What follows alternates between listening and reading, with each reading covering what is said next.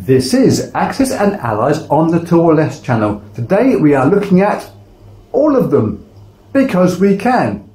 Before we get going, may I mention that I make these videos in aid of a charity called Cure Parkinson's. You can guess what they're trying to do. There's a link to them below this video, one in the About section on the channel page. If you happen to have a spare dollar, euro, yen, yak or British pound you could send to them, I am sure that they would appreciate it. Now, why are we looking at all the different versions of Axis and Allies? There are approximately, depending on how you're going to count them, 16 versions. You get some first prints and second print runs, but about 16 versions. And 17 if you include the upcoming North Africa campaign, which I've got on pre-order, and I'll be doing something with that later on, well, a few months' time yet, but it'll be upcoming. And I see this question getting asked onto the various different forums and Facebook pages that I'm part of that says, which version should I buy? And most people answer it wrongly because they're not being asked the correct question or given enough information to ask it correctly, because you're going to tell the person, oh, you must get Classic because Classic is the original and it's the best, or you must get Anniversary because that's what I've got. Some will say you must get G40 because it's huge, but you don't know what the person asking the question has available to them in terms of their finances, their space and time available. So if you're asking the question, which is the best version of Axis and Allies for me, let's see if we can help you to ask the right questions of yourself. So let's begin by looking at those three games that are often said to be good games to start off with, and I won't argue with that. They're a good starting point for this video. This is the Classic edition. Many people will say it's the original and it's the best. Well, they're not quite correct here. That it's not the original. This is the original version of the game made by Larry Harris back in, I think it was '81. It's got some things in there which they're a little bit ouch nowadays when you think about them. Cardboard counters, soon to be replaced by plastic counters in every other version after that. And the map itself, well, as you can see, it's got some really bold colours, bold as in, oh my god, my eyes are bleeding. The economy is slightly different, the turn order is slightly different, the turn sequence is different rather. It does have nukes in there, but the rules are also not easy to work with, so this isn't one I'd recommend you would go with or even purchase unless you're a bit obsessive like me. Then pick up a copy. There's about 3,000 of these made. Half of them were published under the Jedco company, different cover, but this is the original version.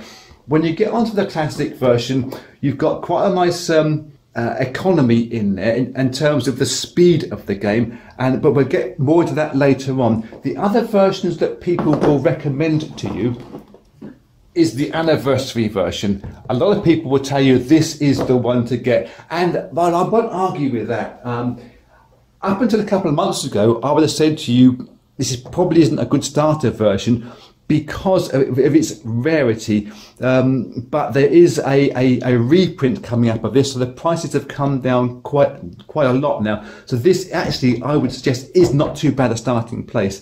There is this, which is the second print run of it. The first print run has a big 50 down in the corner in there to tell you it was the 50th anniversary edition, and the third one's going to be coming up sometime this year or next year, I believe, is from Renegade Studios. There's slightly different rule changes, but only minor adjustments to the board, the rules, the pieces.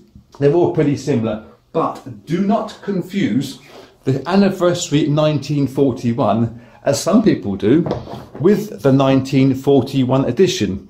Some people have seen advertise this as the Anniversary edition. It's not. It's an entirely different game. It has its place within the genre, but it's not the same as Anniversary. Don't confuse 1941 with Spring 41 Anniversary. The third one that, as we mentioned before, that a lot of people will go for will be the global game. The global game is under here. Here is the global game, and as you can see, well, it is massive. It starts off over there in America land, runs across Europe, all through China. Over to the other side of the board, there is America right in the corner over there, and down here in the shine is Australia.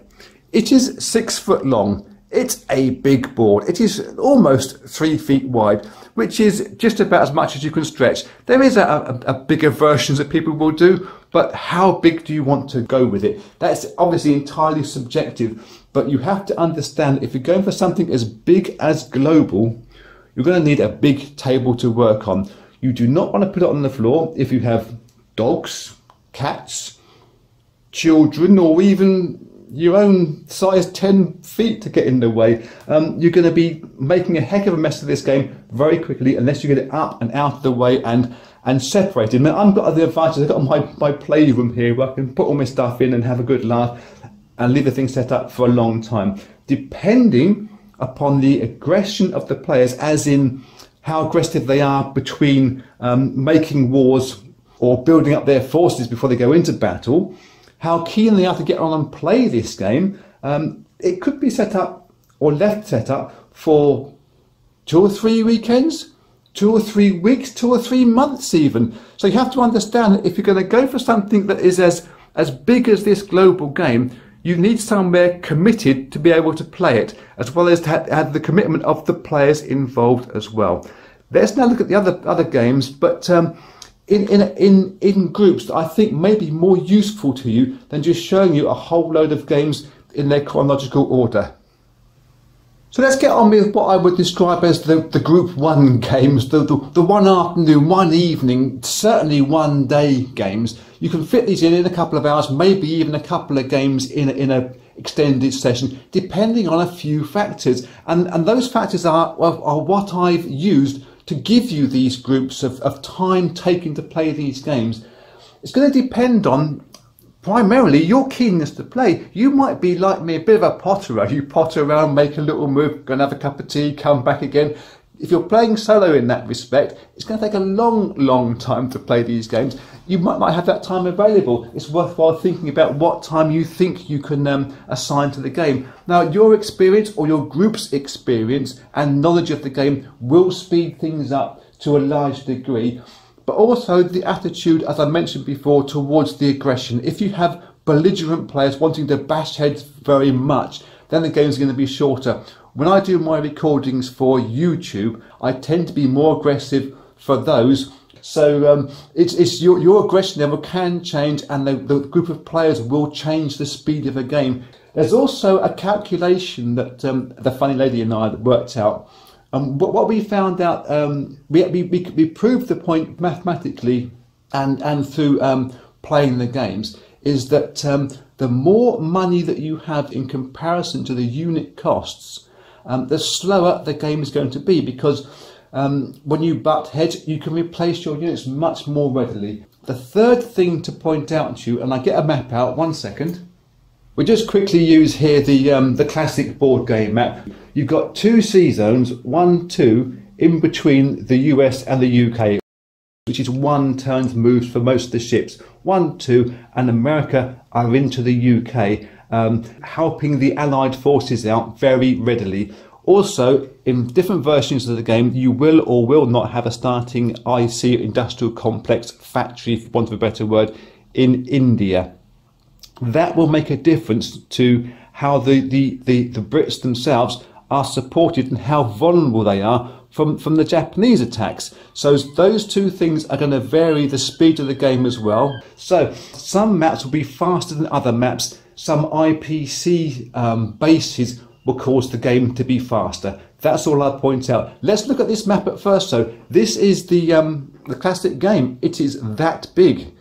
You should be able to play it in a couple of hours. Let's look at some of the components, so some of the other things I'll point out with this game which you may or may not like. The pieces themselves within the games, they are pretty much generic.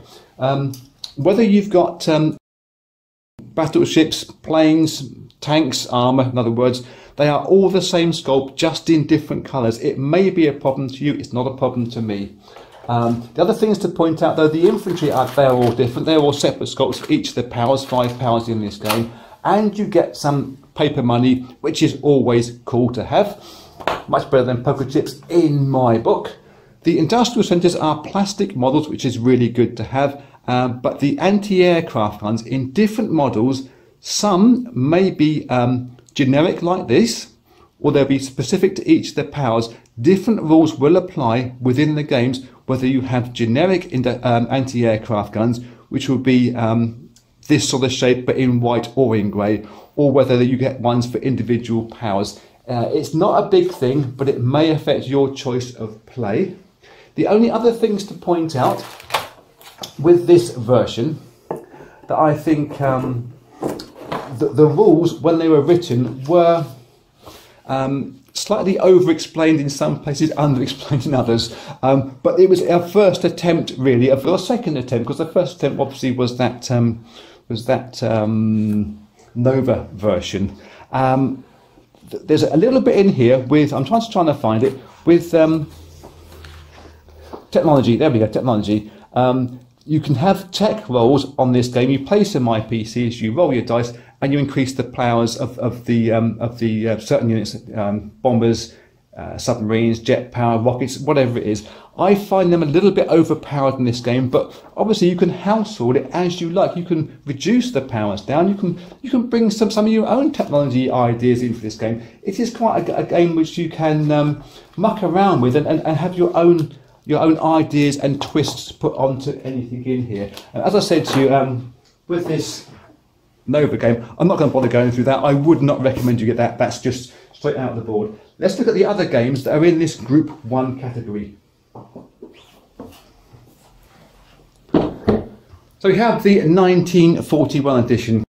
This game is what is really a stripped-down economic version of Axis and Allies. It was built to a price, and I come to that as I show you the components. So this 1941, this base game edition, it was made to a price, as I mentioned, and that does affect the quality of the components that are in here. The battle strips here are very thin cardboard in comparison to every other version of the game, and when you come down to the roundels, the control markers that you put on, again, it's thin cardboard. It's much thinner than the rest of the games. But one of the worst things about it is that when you have your chip stacks, rather than putting on, say, 1 infantry, 1 tank, you put up a stack of chips. In every other edition of the game, they are plastic components that lock in together. In this version, they are cardboard chips which slide around all over the place and will not lock in. And it's very thin, cheap cardboard. I'm not knocking the game for the economy wise of it, because it's too easy to do that. But it's built to a price as an introductory game, and it's also built, I think, for me to buy this game, nick the components out of it, because some of the sculpts that are in this game are different to sculpts in the other game, and little magpies like me, we want to just buy this game and use the components elsewhere. I have played this board. I do like playing this actual map itself because it's a very fast game. You've got 3 spaces between the UK and the US. You do have a factory in India, and the economy of this game means that as soon as something's got bashed, you have a big job of replacing anything expensive, bombers, battleships, etc. They're hard to replace. Also, with this game, setup cards are on the back of the book, which means you have to pass the book around to everybody when you want to set the game up. But that's not too much, because it's only a very small setup for most of the powers in here anyway. But as a fast introductory game to see whether you like this game or not, then certainly pick up 1941. And as you move on and your game develops, you want to buy another game, you've got these components you can ship into other places. Let's look at one of the much maligned games of this series. This, to me, is unfairly maligned. Axis and Allies and Zombies. We get told by the people that dislike it that it's not real. Didn't have zombies in World War II. Yeah, okay. Didn't have dice rolls in World War II. Well, I don't like that. But that's just me fighting back. I think Zombies is a great, fun game. Again, the economy keeps the game tight, keeps the game short. You've got an odd battle order or combat sequence in this.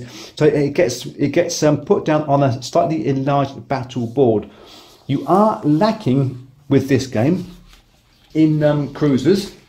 I think in 1941 you don't get cruisers, but you do get artillery. It could be the other way around.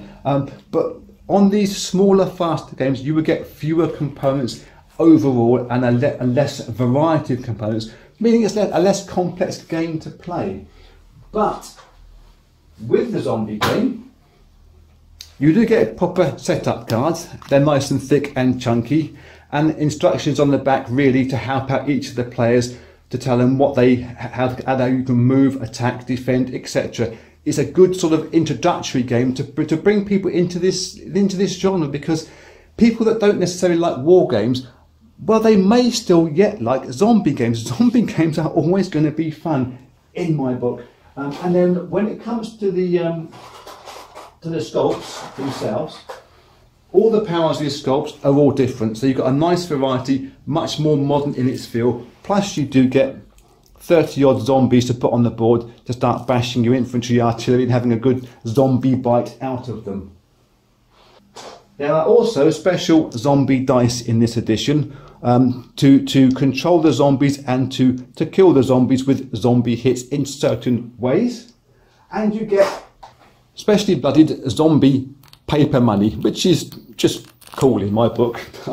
To control the game, to control the zombies, you get a pack of zombie cards. They are going to tell you where to put zombies and how they appear, with extra bonuses down on the bottom of the cards. But along with that, you get a second set of cards where you can transform or transfer this game all the way over to Axis and Allies 1942 2nd edition. These cards will control that particular board, so you can use the zombie game, the zombie idea, zombie rules in a different version of the game. A nice little extra added touch to it.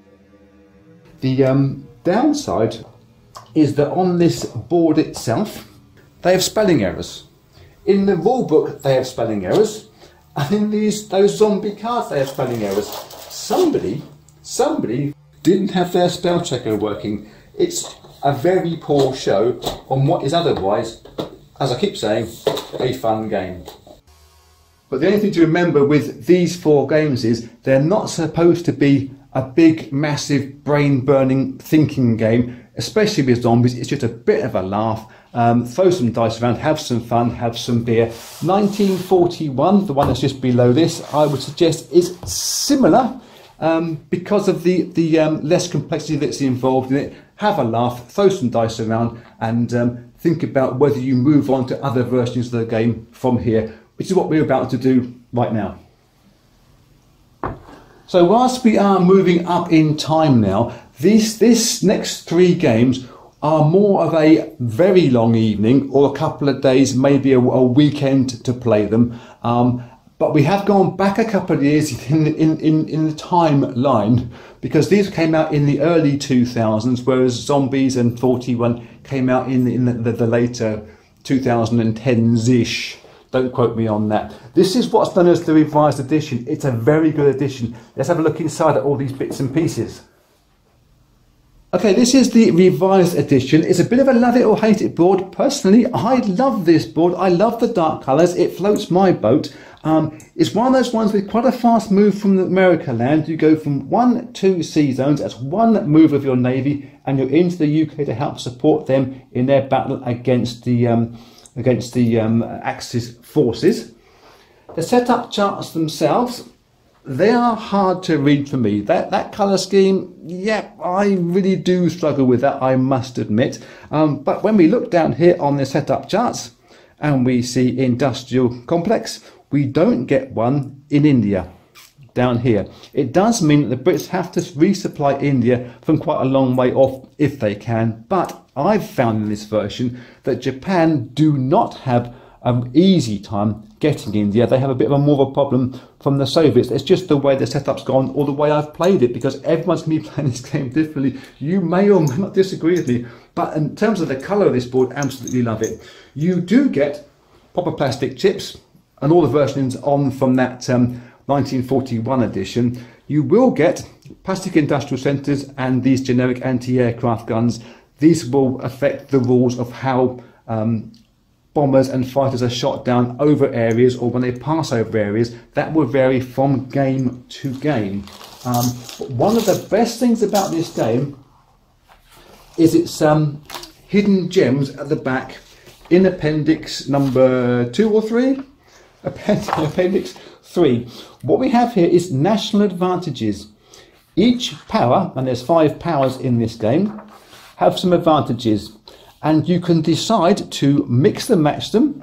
You can randomly assign them, you can choose them yourselves, or you can play without these national advantages. These are real game changers, but not in the overpowered way that I believe they are in that classic edition, that big blue box edition. These are very, very well thought out and will give just enough of a twist to the game to keep you playing it many, many times and never have the same game twice. The other big bonus with this is because so many people dislike this colour of the board, you can actually pick this up at a very reasonable price on the second-hand market. This is one of my top tips, one of my go-to games, and you're probably going to hear me say go-to games several times in this because I've always got a game set up on the go. Apart from right now, when I've got them all taken down to compile this video for you, but I am playing Santa Cruz over there in the background. Can't help it, I'm addicted to games. So at about the same time that they brought out the revised edition, they also brought out Axis and Allies Pacific and Europe. Do not confuse these with Axis and Allies Pacific 1940 and Europe 1940. They are different games, but these two are, again, well, this particular one, Pacific, another one of my go-to games. I'm going to say it a lot. I'll tell you what, I'm going to say it a lot. Let me show you for why. So we begin with the Pacific board. It is absolutely wonderful colours in my book, absolutely floats my boat. It was a bit of a game changer in terms of what they were going to get you to try to do when we started playing this Pacific game, because you do have air bases and naval bases that have adjusted rules in there which have been brought forward into other versions of the game with the amount of movement allowance that you get, and a kind of a scramble rule in Pacific. They call it combat air patrols, which means you can put units out into the oceans to protect your units or protect your areas from units coming into it by the enemies.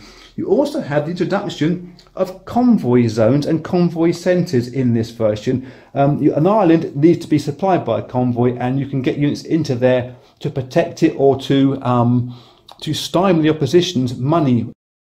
Also, with this version, it's a victory points based game rather than a possession game, although possession is going to give you victory points. We are trying to earn points for Japan to win this game in a number of turns. The other thing that we get into this one is a set of units that are unusual, haven't been seen before, and I don't think they've been seen properly since then. You have your normal American infantry within this game, dropping them on the floor, but you also have some American Marines. American Marines can, as Marines would do, attack the islands from the sea, giving them bigger combat values than you would normally get from just infantry. It's a novel idea, it's particular to this particular game, and hasn't been seen since, as far as I can remember. Also with this game, we're getting the introduction of some dedicated Chinese troops to work in this area of the board. Again, that doesn't come into other versions until much later on. You're going to get your plastic ICs and anti-aircraft guns in nice little baggies. And we also have paper money, can't be paper money, marshalling cards, and fleet trays. You put your roundel for that country on this particular piece, you put the fleet tray into an ocean, and you put these off board somewhere else so as you can move your fleets around rather than moving several units around. I prefer not to use these. I like my boards nice and busy and full of infantry, artillery, tanks and planes. Other than that, we are yet to get cruisers coming into this game. We still only get aircraft carriers, destroyers, submarines and battleships, which might be over the page one way or t'other. Cruisers start coming into later versions of this game. It doesn't matter that you don't get cruisers in this game, but you are getting artillery, infantry and tanks, which is plenty enough for variance and complexity to keep you entertained and thinking very hard. The other brilliant thing about this game is that it's a very good game for introducing new players to. Though you have the slight differences of convoy zones and convoy areas and the victory point bits and pieces, if you let the newbie player play as Japan get a first turn, first strike, where the Allied forces over in the Pacific, not in China itself, everywhere else, defend on a roll of 1 rather than the higher values. It makes the newbie player, when playing as Japan, feel like they are some kind of god of war games, because they get that instant advantage over the opposition, which is a great idea for bringing people in and making them feel involved in the action. There's no shilly-shallying around of long build-ups as you may get in some of the bigger versions of the game. You're into the action, and if you're playing as Japan, you are ahead of the game on turn 1 90% of the time. The sibling game to Pacific, obviously, will be the Europe version. Now, as you can see, it is an entirely different colour scheme to Pacific. These do not go together and form a global game, although there are house rules and rules people have worked out that will mash them together as a global game. I've tried them. It was a bit clunky for my liking, but you might be of a different idea. And the colour scheme for this, yeah, it's a bit funky. With this Europe version, similar components as to Pacific. Don't need to go through that. Plenty enough units to play the game with. Again, you're not getting cruisers. It's of that era, of that ilk. Because of this massive economy, battleships here costing 24 and bombers on 15, it's going to be one of those games where replacements are hard to come by. With the convoy system in here, though, they are much more obvious and much more easy to manage by either of the players. It's much more visual, should we say. You've got British, American and Soviet convoy zones, which you're trying to protect, or as a German player, trying to get into to try to disrupt the Brits. It's a different way of playing the game. It's not the same as the Pacific that's below, where you have victory points. It's still a possession type of game. But also down here in the Middle East, you have oil fields, which again is going to affect, it's actually in the camera, down there, that's going to affect the economies of the German player quite dramatically if they can get hold of those. It gives you a different focus, different way of playing the game. I quite like playing this version of the game, but I do prefer Pacific. But I wouldn't suggest that you'd buy one over the other myself. I think they're both cracking versions of the game and quite readily available on that second-hand market. Again, it's that paper money and industrial complexes and generic anti-aircraft gun rules that we know about thus far. That is going to be the end of the two evening type of games, the long evening or two evening weekend games. Let's look at something a little bit more complex, a little bit more maybe interesting. Okay, so we have Spring 1942 First Edition and Spring 42 Second Edition. Now, when I say these are more interesting, I'm not trying to be derogatory about the previous games. I just mean the amount of thought you must put into your moves in the games from now onwards are slightly more involved, in depth, because you're getting more units involved in the games. You're getting infantry, artillery, tanks, bombers, fighters, cruisers, destroyers, submarines, battleships, anti-aircraft guns, aircraft carriers, the whole works, the whole gambit comes into these games from now on in. Let's look at 1942 First Edition first.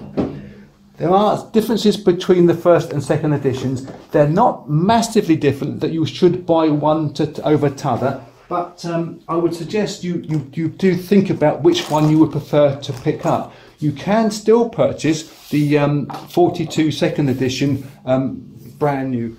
So when we're looking at the first edition board, as you can see, you've got this national production chart right down in front. That to me is really annoying because I'm always knocking the counters off out of the place here. You have to use a little bit of blue tack below your counters, keep things in place. Also with this version, you have one turn's move to get from America to the UK. That again is going to make this game slightly faster, the first edition, compared to the second edition. It is an important thing to point out to you.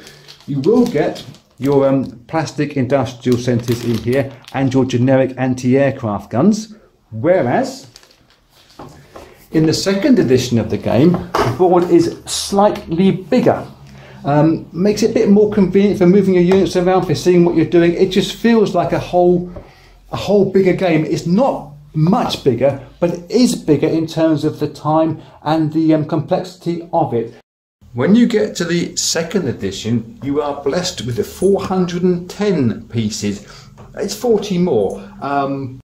Your tracker is up here on top of the board, much more convenient in my book. And you do have 1, 2, 3 sea zones to get across to the UK, which makes that game slightly slower than the 42 first edition. You also have a base here in India, an industrial centre here in India, that you can start producing units on the coalface. Keeps India a little bit more defendable, but with the Japanese attacking it very early, it does become quite vulnerable. A lot of people will suggest that this game is Axis biased, and so they may play with a bidding system where the allied players will take 10, 15 IPCs bonus at the start of the game.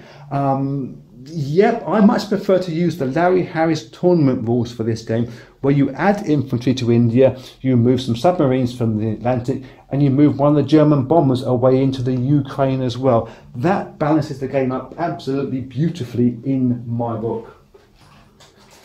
One of the slightly downsides of this game, in my opinion, other people would say it's an advantage, is that we now go away from having those plastic industrial centres and we start using cardboard tokens. Some people like them, some people hate them. I much prefer old school.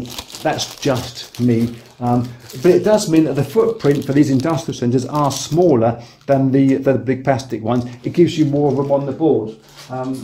With the 42, however, second edition, the chips that you use are different to every other version of the game. As you can see, these are the first edition chips, and they are the same size chips that most other versions will have. These ones are slightly smaller, slightly thicker, have a different serration. So the ones from the 42 second edition you can't use with any other edition. If you have several editions, you're probably going to be using these all the time and just putting those to one side. I actually use these as spares in my 1914 edition. Don't worry about that, we'll come to that later on. We also move away from the generic sculpts for anti-aircraft guns in the 42 second edition. Each power gets their own special sculpts for their anti-aircraft guns. Different rules will now apply for how the aircraft guns are used and their placement, their capture, movement, etc. But it doesn't mean that one game is better than the other for the sculpts, for the pieces. I think these are both very enjoyable games. And again, it's going to be a 2-day game, maybe a 2.5-day game, depending on, obviously I said to you about how aggressive you are and how au fait you are with the rules and your own ideas of tactics. Let's now look at the anniversary game. So this is one of my go-to games. As I said to you, the Pacific is a go-to game. Yeah, I go to them all. Of the those two 1942s, first and second edition, I tend to play the second edition more than the first edition. That's just my own preference. But as you can see, box size, I haven't moved the camera at all. The anniversary box is huge in comparison to everything else. So you're going to have to think about where you put that. Under the sofa to get eaten by the dogs? No. Put it in a bank vault in Switzerland. Keep it safe, keep it secure. Let's look at the bits that are inside it. 600 components. That's bigger than most others.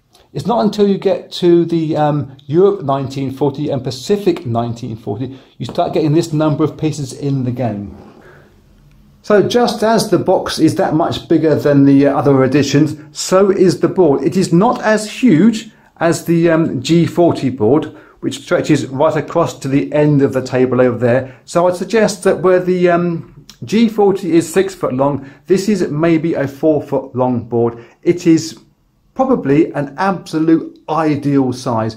It will fit onto a large kitchen table, your dining table, and you will have a wonderful, wonderful time playing the Axis and Allies Anniversary Edition. Let's have a look at one more piece to show you, which you might be interested in. Storage boxes. Now, storage boxes are absolutely fantastic compared to having plastic baggies to put all your stuff in. Even the trays, which most of the components are kept in other versions, are a bit inconvenient for when you're trying to move them around. They spill all over the place. These boxes keep everything in place, and they make a pretty picture as well. This is how I approach my storage solution, not using the boxes from the anniversary, but boxes here are from the 1940 Europe and Pacific versions. These are the boxes, some cardboard dividing trays to put all your bits and pieces in, keeps things really handy, really gettable. And using these thin filing cabinets, you can take these drawers out and change the turn order as turn orders change on different games as well. Yeah, it helps me out. It's funky, it's easy, it's quick, and I think I picked this whole unit up second hand for about £15–20, something like that. It's not expensive, but it's a really good solution. So the things worth pointing out to that you get within this game is some Chinese troops, which are operated by the Americans. Again, we've gone back slightly to the plastic industrial centres, although they're an advantage to me, and generic anti-aircraft guns. You're going to love it or hate it. And you get some special anniversary IPCs or money to go with the game. I quite like those. You also will get some markers to tell you about victory cities that have been gained or lost by other powers, and it's victory cities which are going to win you the game in most versions of this game. And they got some tech markers. Now the tech in this game, yeah, I quite like playing with tech rules for mixing the game up a little bit, but again with this one you have to pay some money to roll some dice, and then you get a dice roll to randomly get the choice of tech. I much prefer being able to focus on the tech. Why wouldn't a power be thinking about which tech they actually want rather than something happening by pure chance? But again, you could house rule anything you like in this game. And in the anniversary edition, we now have Italian troops coming into the series. There's also two setups. There's a 1941 setup and a 1942 setup, meaning if you want a slightly longer game, you set up the 41 because it starts earlier. There's fewer pieces on the board. The economy has a different balance to it.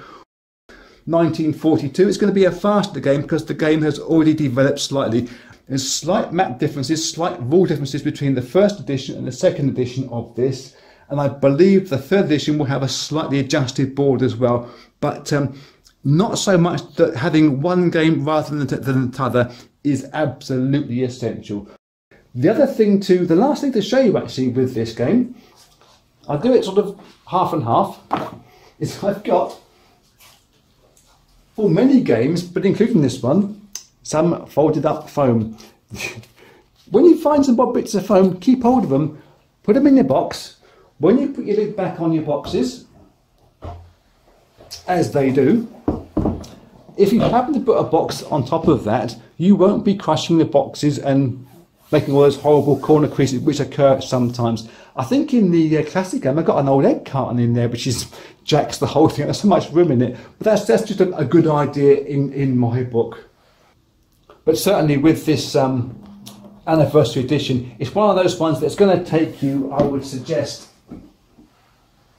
2, maybe 3 evenings to play, a long weekend. I definitely would dedicate plenty of time towards it, and people that recommend this game, they're not wrong. It's a really good version to have. Yes, it's one of my go-to versions.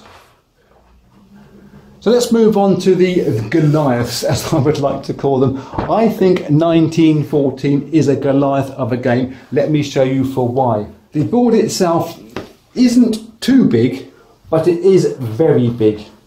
It is larger in terms of the depth going across there than the other games that we played. But it isn't quite as long as that anniversary edition. And it's not my camera gone wonky.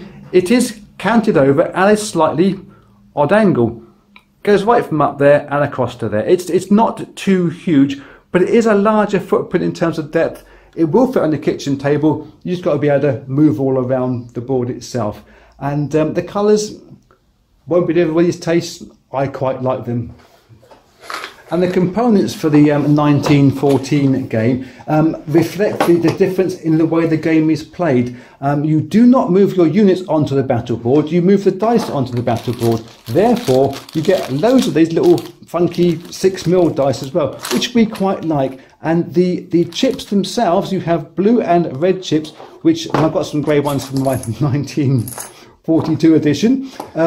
But you use your chips as per your powers. So all your central powers, Germany, Austria-Hungary and the Ottomans, will all be using one colour of chips, and the Entente, the Brits, the Americans, the French, etc., Italians, will be using the other colours of chips. So it helps you to see the difference between the 8 powers that are involved in this game. You can very quickly see who's doing what, when, where and why. The only downside from this first edition of the 1914, and it's been a regular complaint about it, is there weren't enough units in the initial setup to be able to buy more infantry for Germany. But I got around that very easily. Rather than complaining, I got some units which are of a similar colour and stuck them into the game. Job done, sorted. However, Renegade, on their reprint of this game, have added more units into the setup, so that problem has disappeared for you, and more chips into the box as well for chipping units up with. So again, they've made the game better in terms of the number of units involved. They have also, as I understand it, made this board slightly larger, and they've changed the dimensions of these Central European states to give you more room in here for putting your units on, because believe me, it's like trench warfare, because it's World War One. You get a battle in here that gets stuck for turn after turn after turn, and you have got enough space to move units into. Having more space there was a really good idea by Renegade. I applaud them for that. This game itself, yep, you heard it, it's one of my go-to games. I get itchy fingers. If I haven't played this game for 2 or 3 weeks, I want to get it set up again and have another bash. Some people think that the Central Powers have a really tough time of it. That's the Ottoman, Germany and Austria-Hungary coalition, which goes against the Allies, or the Entente. And yes, it is hard for them to get a victory, but if you get even close to a victory with the weaker side, and that feels like a win to me. I'll never complain about having a good battle on a losing side, but as long as you're enjoying the fun and being challenged in many different ways. There are some slight balancing rules that Larry Harris has brought in with his tournament rules. It introduces economic and political collapse. That does balance the game slightly, and I quite enjoy playing with those ones. But as I said to you, this game, I will play this to my heart's content. I really enjoy playing this game. I really enjoy the trench warfare aspect of it. When you've got a huge stack of people, you've got one dice roll and you're hoping for the best, and you can get some monumental, legendary moments happening in there, either good or legendary bad, or you are just stuck with an absolute headache. But units themselves aren't necessarily stuck where they're positioned. If you've got a whole lump of people, you can move people up and down the lines. You can reinforce areas, you can move units out into other areas you also own. So you're not quite just move in, we're stuck, move in, you're stuck, but you have to keep your wits about you. You leave a hole somewhere, and the opposing side will come flooding through in this game, and it's a tidal wave you can't stop. Okay, the big cheeses now. We have the Europe 1940 second edition in this case, and Pacific 1940 second edition. These aren't the same as those first Europe and Pacific, as I mentioned before, but they are very similar to Pacific or Europe 1940 first edition. It won't have anything written there, just say Pacific 1940. Very similar. Small, I think maybe there's a errata corrections in the book, and maybe there's a sculpt or two difference, but they're basically going to be the same game. Have no worries about whether you have first or second edition, as long as I would suggest playing them in pairs in case I'm wrong with reading all those rules again, which I'm not going to do. Put these two together, you have got the massive global game, which is under this cloth. You've seen this before. You have 500 plus pieces in Pacific, 600 plus pieces in Europe. You have got everything in here. You have got infantry, artillery, tanks, bombers, fighters, mechanized infantry, which came into this game, which moves your infantry along at a slightly faster rate. They can blitz in with tanks and so on and so forth. You have got your battleships, your cruisers, your aircraft carriers, submarines, transport, the whole. This is the real deal. I'd heartily recommend both of these games. If you're going to buy them, I would suggest buying Europe first and having Pacific as the add-on. Even though they came out in the reverse order, I think the Pacific came out first. I believe that you get a better game from Europe than you do from Pacific, and a learning game as well. It's not too big to have this as a solo game to play for a one weekend, but when you go for the global, it's going to be set up for, well, yeah, a good week in my book. Other people will take shorter times. I tend to take longer when I'm playing the global game, 2 or 3 weeks set up, and I absolutely love every single minute of it. It introduces the concept of tactical bombing into this as well, because you've got navy bases and air bases along with minor and major industrial complexes. The tactical bombers can hit various bits and parts of it. The strategic bombers can hit various different parts of it. The counters for those, though, the air, navy and industrial complexes, are back to that cardboard version from the 1942 second edition. Again, not my favourite, but I've got other sculpts I can use that. I've got plenty of other games which I steal pieces from and include into it.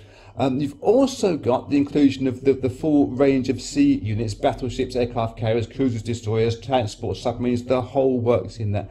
Don't worry about that. But also with this, you've got this idea of national objectives coming. They came from the anniversary. Did I mention in anniversary? You've got national objectives in anniversary and in this one, where you can hit certain areas with targets. They're going to give you extra IPC bonuses for holding 1 or 2 or several regions as per what will be really good for each power, and obviously other powers will try to disrupt that.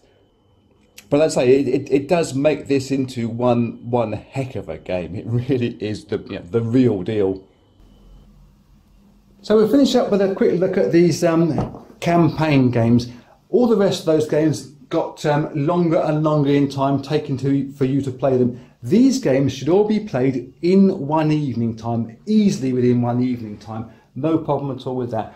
D-Day, one of my favourites, not as complex as Battle of the Bulge coming up, not as challenging, interesting as Battle of the Bulge, I would suggest, but I play this game as my campaign game more than the other two that is currently out here.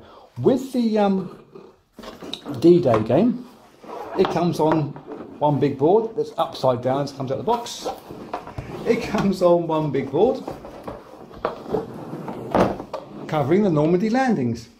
You've got the Americans fly in here, Canadians come down here, although it's represented only by the Brits in this version of the game, and there are 3 victory cities that you are trying to grab hold of, or the Germans are trying to stop you from getting hold of.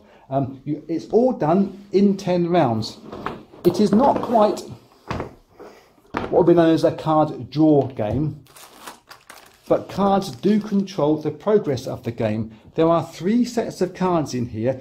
You have your order cards. You must use your order cards. You play them over one at a time, and it takes you through the progress of a round. You also have fortune cards. As you might know, they're going to change the fortune, good or bad, for either side. And you will have tactic cards if you want to start using a bit more thought, integrity, whatever it is. You must play with orders. You can play with either or both of those cards in the sets. I tend to put all the cards in there and play with all 3 packs of cards when I play this game. It's a very good game. It's a very fun game. It's a very fast game. But the rules themselves for all these campaign games are slightly different to the rules in the global or the theatre games. And it does take a little bit of getting used to, a little bit of understanding that a lot of these are single dice roll affairs rather than the multiple dice roll affairs on all other versions apart from 1914. But I think this to me would be my recommendation as a campaign game. Would it definitely be better than Battle of the Bulge? That's going to be up to you to decide. but I quite like the fun factor in D-Day, almost as fun as maybe the Zombies game. When we look at Battle of the Bulge, which I've only just finished playing this game actually, this is my weekend's fun. You do get one very large, I'm going to open up, one very large, one very grey board. You either love it or hate it. I quite like it. The markings on here aid the setup, where you put your supplies, infantry, artillery, etc. Germans trying to come through here, push the Bulge. Allies are trying to keep them back. Certain areas you can't go through, etc. It is a victory points game. Germany trying to get to 24 victory points. Inside, on this side, 8 rounds. You will get planes come into it. The plane rules, the aircraft rules, little bit clunky when you first read them, but they soon lock into place. And again, it's a game that you can play inside one evening time. You could even probably get 2 games of this in one evening if you're particularly quick and au fait with the rules. It's a 1 dice roll affair, but in this version, different to every other version of the game, you have really groovy 12-sided dice. I like 12-sided dice, they roll really nicely. The only unusual thing about this is you have plenty of pieces in here, enough infantry, artillery, tanks, planes, bombers, etc. for all the powers, including far too many anti-aircraft gun for Germany. I do not know why there's so many of those in here, but they just have. But on the setup cards, you are 2 infantry short. That's all it is. It just means you have to take some off the board and put them back on the setup charts later on. I don't know why they did that. It seems an odd thing to me, but you know, packet sizes, whatever else it is. But you are always 2 infantry short when you set the game up. And on the setup cards themselves and the player aids that come with the Battle of the Bulge edition, they are quite thin, quite papery. Laminate them. Definitely laminate them. Keeps them stiff, keeps them in pristine condition. This game becomes usable again and again and again, and I play this again and again and again. It's one of my you got it go-to games. Let's have a look at the 3rd game in the system, Guadalcanal.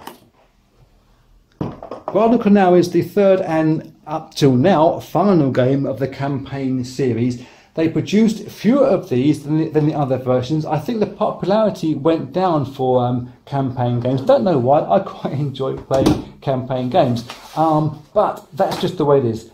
This itself, though, it has different challenges. It is the one that I've played the least, and I think it's not the go-to game of the campaign series. It's a very good version of the game. It's more of a 2-player game than anything else. You have air bases which you're trying to capture or build, and it's much more prescribed in terms of your setups and your units that are available to you. But you have supply tokens that you can buy units with and fix your damaged units with.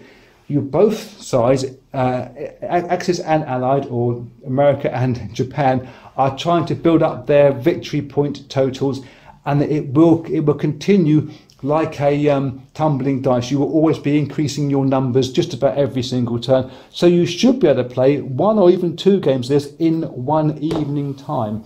The only, I would suggest, downside with this system is the battle box itself.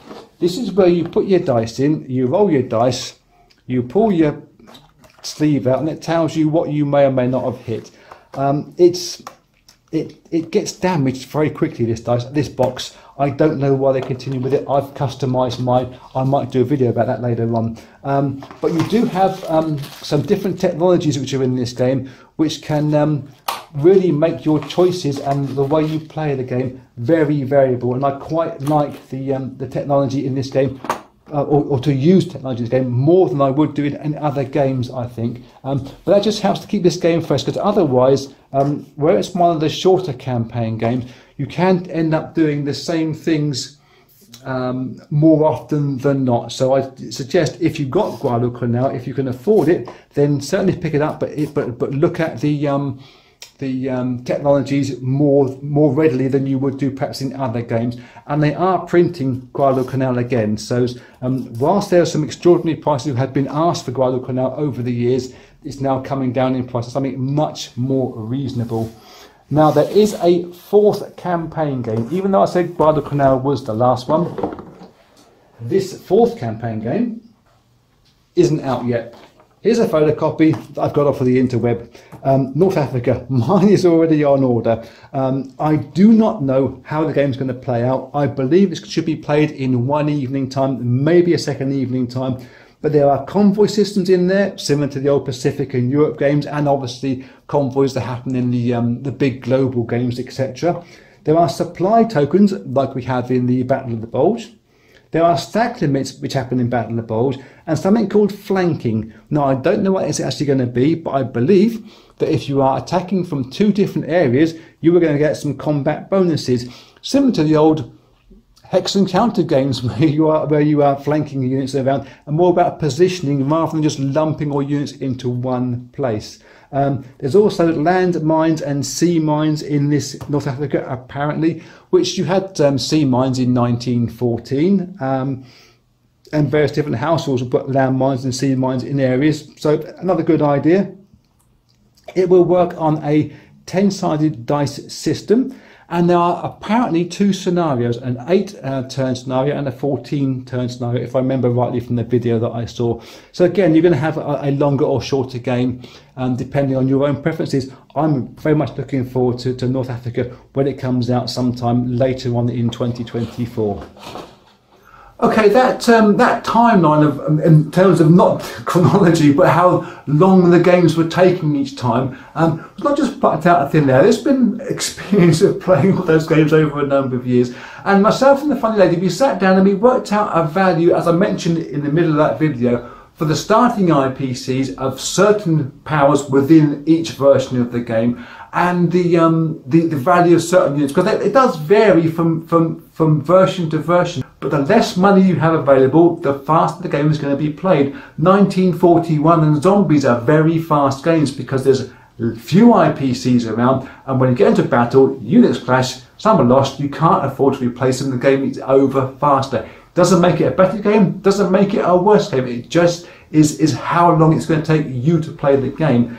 I do realise that I haven't answered anybody's questions here. It's an impossible question to answer because, as I said at the start of this game, start of this video, that your finances are different to my finances. The availability of time that you have and space that you have, and the availability of the games in your areas. I mean, I shipped a couple of games across to a guy over in Norway because he couldn't get hold of the versions in his country. Not that I'm a dealer or anything, I just happen to have a spare versions. So I helped the guy out there. And prices, I think, say of Battle of the Bulge in the UK are entirely different to the prices of Battle of the Bulge over in America land because of the availability of the games. People have got them and keep hold of them, or they got them and got rid of them, whichever way round it's going to be. So I think that all I can do is try to suggest how long games should take and how much space it should take up. It's only the global that's going to be an absolute nightmare for you in terms of space if you haven't got a dedicated playroom like I have. And perhaps 1914 is quite a large board as well, both in terms of width and depth. But other than that, most of those games should fit onto a kitchen table, large kitchen table, your dining table, and take, as I said, to increasing amounts of time from one evening to a long weekend and that's my global is set up. I had that set up for 3 or 4 weeks and love every minute of it. So that's it. Thank you very much for watching. If you have any questions that you want to ask me, stick them down in the comments below. I'll do my best to answer them as sympathetically and unbiased as I can, because I'm not getting paid any money by Renegade or any of the studios to make these videos. I just hope that I can enthuse other people with the enthusiasm that I have, because I'm enthusiastic like a 5-year-old on chalk ices. Till next time, be cool.